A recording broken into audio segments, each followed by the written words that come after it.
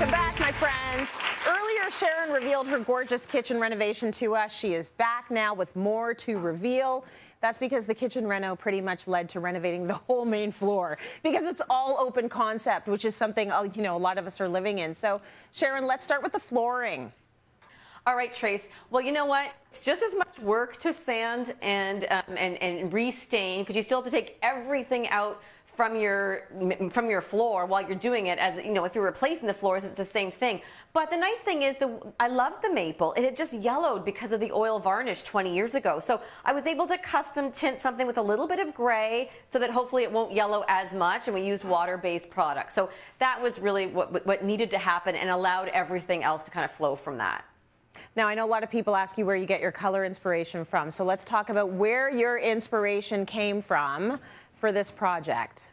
I always tell people textiles, and it is true. That's what I did myself. I really loved my Second Life rug in my living room. It wasn't new. I've had it for quite a while. But I really pulled the beautiful greens that I ended up using, that ashwood moss, on the cabinets in the living room and the kitchen. I pulled the warm, there's like some brown tones in there. I pulled that out and actually did my dining room ceiling with Morel.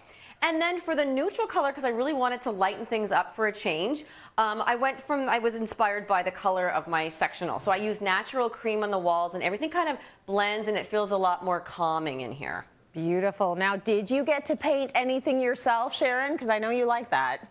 I absolutely did, Tracy. I was inspired by my own Cityline show a few weeks ago where I did a textured wall.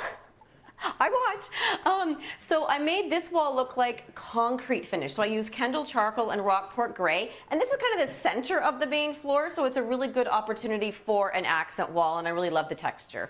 Great. Look. No, it looks amazing. Let's talk storage. That's always huge. Did you add any new storage? I replaced, because I had an upper cabinet here that matched my old IKEA kitchen, well, the same color. I wanted it to be more open here, so I did get rid of that. I put in lower. These are actually originally like wall cabinets, but they're nice and narrow, so I used them for a base.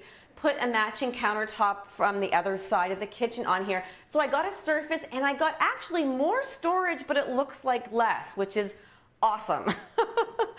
That was a very smart move. And apparently your final note, Sharon, you say shop your house. You can save money and give it a whole new look.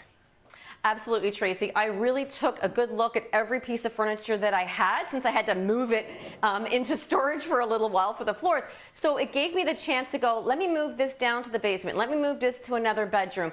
And I actually shopped my in-laws' house. You might remember this, Tracy. Earlier in the year, I showed this cabinet in progress. It was quite a sight before I finally finished it, stained it, painted it, clear coated it. It's got a lot of storage. It fits in so nicely in this space. I absolutely love it. But the dining room credenza that was here, I used that in my office. So I updated it a little bit, added a new counter, and now I have perfect amount of storage in my office, and I'm happy with the whole main floor. And now I got to work upstairs. It's never done, huh? It looks beautiful, and that piece behind you is gorgeous. Sharon, thank you